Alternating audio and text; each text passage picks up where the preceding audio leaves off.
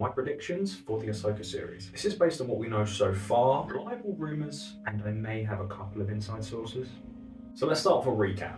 As we know, when we see Ahsoka in Season 2 of The Mandalorian, she's looking for Grand Admiral Thrawn.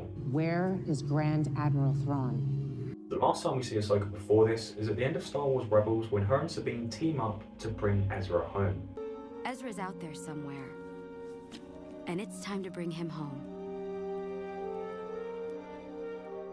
Sabine has also been announced to be appearing in the Ahsoka series played by Natasha Leal. And at D23 last year, they even showed us a live-action version of Sabine looking at the Ghost Crew Memorial. And in the most recent episode of The Mandalorian, we've seen live-action Zeb. It's almost been a year since Star Wars Celebration 2022, where they showed the Ahsoka trailer at a panel. However, in that trailer, we do see a glimpse of Hera. And on the stage, they showed us Chopper. A lot of rumours also suggest that Mary Elizabeth Winstead will be playing the live-action Hera in the Ahsoka series. So the Ahsoka series is basically kind of panning out to be a live-action Star Wars Rebels Season 5, searching for Ezra and possibly setting up Thrawn as the next big bad. Same as the Star Wars Legends post-original trilogy books and comic books, which had Thrawn as the big bad, before Disney decanonized them and made them legends. On September 9th, 2022, Eman Esfandi was announced to be playing the live-action Ezra Bridger in the Ahsoka series. Most TV shows usually film chronologically, starting with episode 1. Some shows are even still filming the later episodes of that season whilst the first few episodes are being aired. But it's not always the case with reshoots and such. The Ahsoka series started production in May 2022 and wrapped filming in October of 2022. It seems the main plot is going to be Ahsoka looking for Grand Admiral Thrawn, maybe looking for Ezra, and assembling most of the Ghost Crew from Rebels. We know that Ezra's been missing since he took Thrawn away with the Purrgil in 1 BBY. Mandalorian Season 1 is set about 9 ABY, so about 10 years later, and Ahsoka is likely set around this same type of Mandalorian Boba Fett timeline. So it's been a solid 10 years since Ezra Bridgers has been missing at the age of 19, so he will now be about 29. At the time of Eman Esfandi being announced as Ezra Bridger, he was posting stuff like this on social media. Stories like this on the 12th of September with longer hair and a full beard. Then by October 17th, he'd had a full shave and much shorter hair. Ahsoka wrapped filming on October 14th, but Eman wasn't on his stories kind of featuring himself that much in the end of September to the start of October.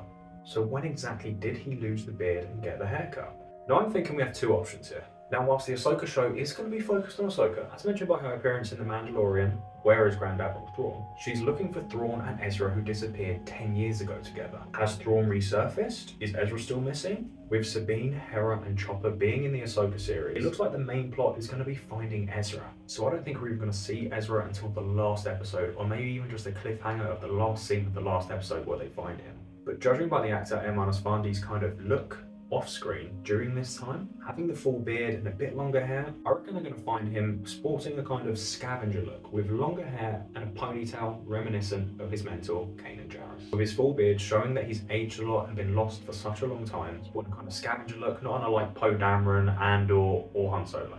Something like this is what I'm betting we're going to see Ezra as. Then that'll either be it, that'll be all we see of him, be in that last scene or last episode. I think we're going to have flashbacks, the kind of Series 3, Series 4 look, something like this.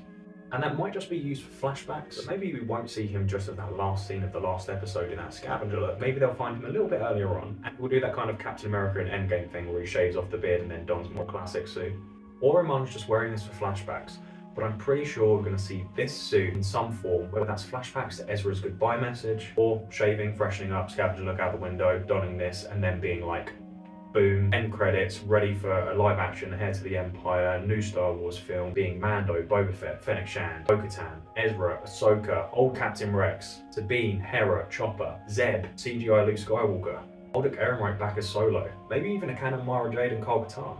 It's like Ben Solo's basically Jason Solo, and if they kind of involved it that when he went rogue and became Kylo Ren and killed Mara Jade, that's off track. Either way, with the Purrgil appearing in the first episode of The Mandalorian Series 3, and Zeb appearing in the most recent episode, I think we're going to have some more hints in the last few episodes of this season of The Mandalorian that lead into the Ahsoka plot. Ahsoka was originally set for release in spring of this year, but Rosario Dawson said in February that actually it's going to be in the fall or autumn if you're not American. Also worth noting that Dave Filoni actually said that it's possible the epilogue we see at the end of Star Wars Rebels where Ahsoka and Sabine team up to go and find Ezra and bring him home might actually be after we see her in The Mandalorian Season 2. So the timeline is kind of crazy here. What do you guys think? Do you guys have any ideas, predictions, rumours, theories? Let me know in the comments.